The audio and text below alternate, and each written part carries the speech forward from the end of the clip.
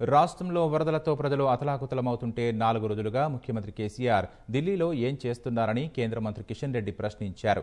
వరదలతో ప్రజలు కష్టాల్లో ఉంటే ప్రగతి భవన్ దాటి బయటకు రాని కేసీఆర్ ఇప్పుడు ఢిల్లీకి వెళ్లి ఏం చేస్తున్నారో చెప్పాలని ఆయన డిమాండ్ చేశారు.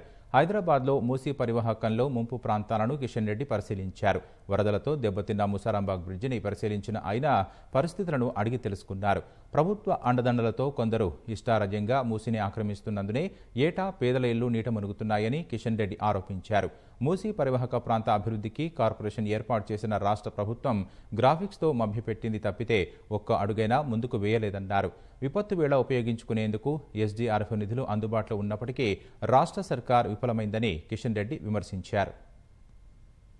అభివృద్ధి పేరు మీద రాష్ట్ర ప్రభుత్వము గత అనేక సంవత్సరాల క్రితమే ఒక కార్పొరేషన్ ఏర్పాటు చేసి రుణాలు తీసుకొని మరి చైర్మన్ నియమించాము, కమిటీ మెంబర్స్ ఇచ్చాము, ఏదో లోన్లు వచ్చేస్తా ఉంది, ప్రాజెక్ట్ రిపోర్ట్ తయారయ్యని చెప్పి గ్రాఫిక్స్ ఏర్పాటు చేసి మభ్యపెట్టారే తప్ప ఈ యొక్క హైదరాబాద్ మూసీకి సంబంధించినటువంటి పనులలో పూర్తిగా నిర్లక్ష్యం అయిపిస్తున్నారు. ప్రతిరోజు లారీల ద్వారా ఈ మట్టిని నింపడము, ఈరోజు పేదవాళ్లకు చిన్న చిన్న వర్క్ షాపులకు మూసీని ఆక్రమించుకొని మట్టి పోసి కిరాయికిచ్చి మరి అధికారులతో కుమ్ముక్కై కనికరం లేకుండా పేద ప్రజల ఇళ్లలో నీళ్ళు వచ్చే విధంగా ప్రజలకు కష్టం కలిగించే విధంగా కొంతమంది వ్యవహారం చేస్తూ ఉంటే ప్రభుత్వం పూర్తిగా వైఫల్యం చెందింది.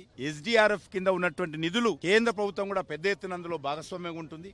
ఆ నిధులు ఖర్చు చేయలేదని చెప్పి మన ఆడిటర్ జనరల్ కూడా ఆడిట్లో కూడా రాష్ట్ర ప్రభుత్వం వైఫల్యాన్ని తప్పు చూపించారు. ఇక్కడ ప్రజలు చాలా వరదలతో ఇబ్బంది పడతా ఉన్నారు.